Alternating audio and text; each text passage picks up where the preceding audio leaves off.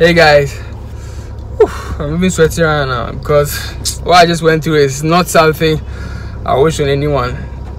This world, don't trust anyone, guys. Don't trust anyone. So what happened was like one guy just almost finessed me, almost sent me to jail. Like seriously, this is like, nah. This world, don't trust anyone at all. You let me go home and then I'll tell you the full story.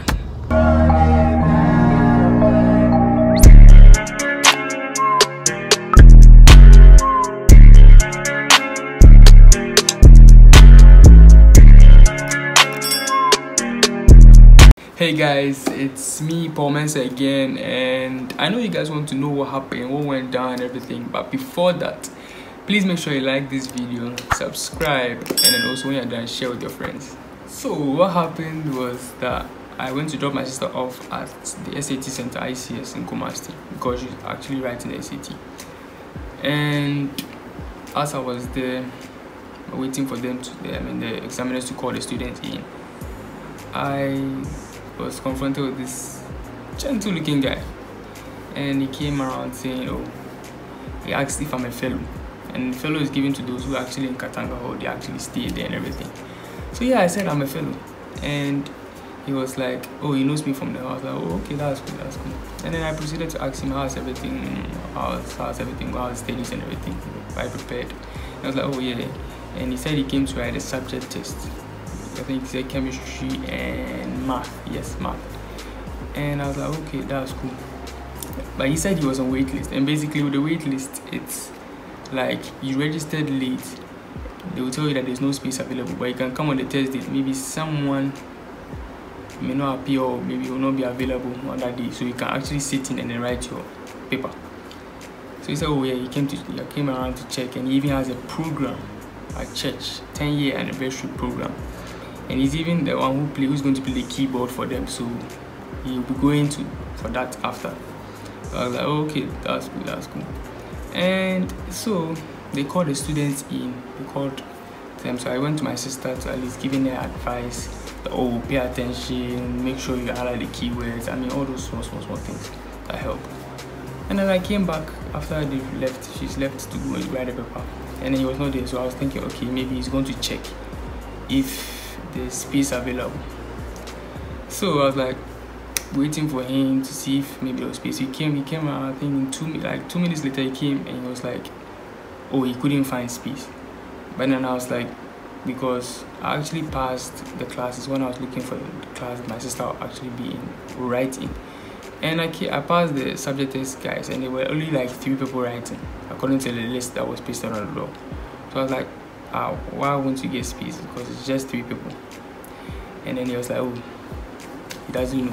I was like, go and pressure the examiners. I mean, this is not anything you can, like, you will not get this chance to write. I mean, it's not every day you write the subject test.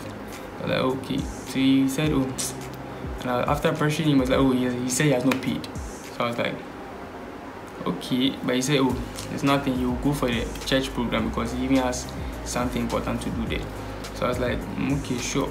I'm even heading home because earlier my mom called me that she needs the car, so I should not delay, I should hurry up and come. So I was like, okay, sure, why not? I mean, you can come with me, I'll drop you off somewhere and then you can continue to church. So what happened was that he actually had a Pentecost shirt underneath his actual shirt. And I was like, should he remove it?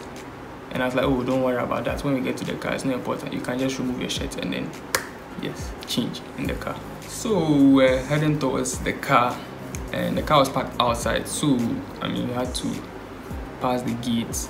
As we were approaching the gates, we met these the security men who were there.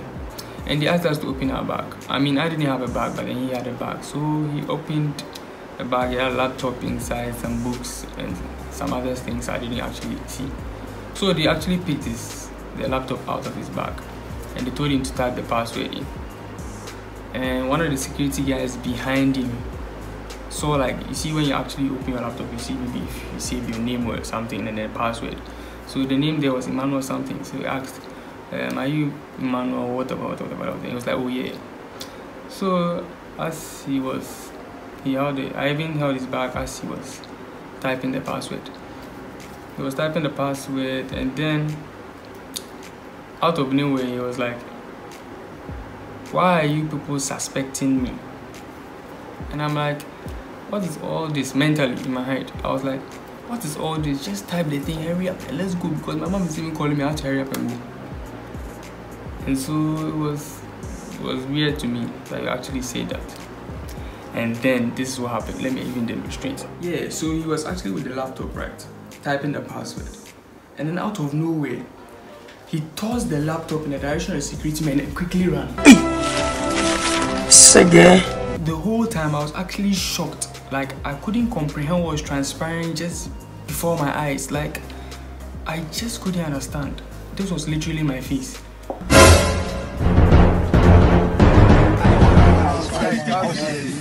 It is what it is. It is what it is. Oh yes, he was caught and he was sent away by one security man.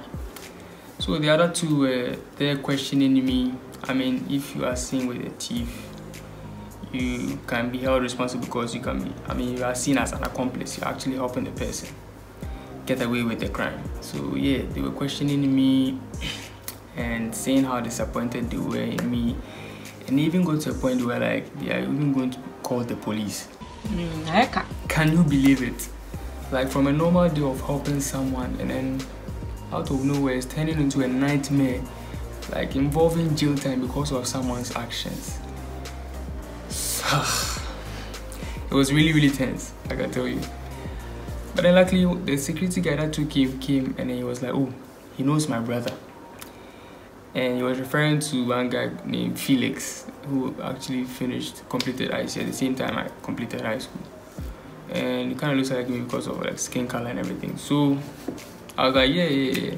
So Felix, thanks for the seat. Anyways, back to the story. That was not the worst part. The worst and surprising part was that the guy, the security man who sent the boy away, came and he said, this is the guy's second time. Hey! The whole time I was just there like confused, totally. Like, and then the security man who had sent the boy said, oh, the boy had stolen the teacher's laptop.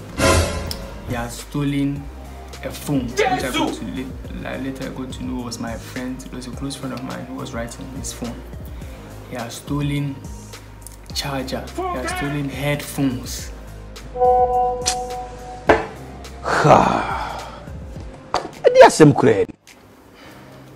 But then yeah, I was advised by the security men to leave before any police or anything, and I'll be put into a serious situation and stuff.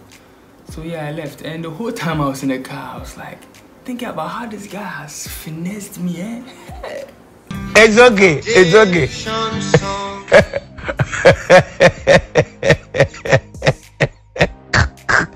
You know, I really thank God, because I mean, he could have, whilst on the way, he could have taken my phone with me being oblivious to what's going on, and then by the time I realized he has my phone, he drops off somewhere and then he goes, and I have no way of getting it back.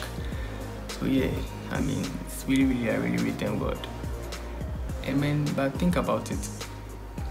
Like, now I really pity those, who found themselves in a similar situation as mine, but then they actually exacerbated and became worse, and they found themselves actually in jail, being innocent and everything. So it's a really serious thing now that I've gone through it and I've experienced it. I mean, looks can be deceiving, because if you see this guy looking so timid, gentle looking and everything, you will never suspect anything. You don't know why it's going on. So yeah, I shared my experience, not just for sharing's sake, but then to actually let you know of my experience so that you can learn from it, just in case you are put in a similar situation, so that you know how to go about it. I actually got a picture of the guy, but I'm not going to share it because I'm not into counseling or condemning anyone. I mean, I believe that people change. But then, I mean, I also believe that lessons can be learned from every experience you have. And clearly the lesson I learned was just to be cautious of the people around you, especially those you don't know, those you want to help. Even the Bible says in Micah 7:5 that do not trust a neighbor and have no confidence in a friend. and this is clearly something we should take to heart. Just be cautious with the people around you, especially those you don't know. And I think everything will be fine. And that's all for now. If you like this video, please make sure you hit the like button, and then also subscribe. Make sure you turn on post notifications so at least you'll be alerted each time, the next time, especially when I post the next video. And feel free to comment down below. I'll definitely be checking it out. And so until next time,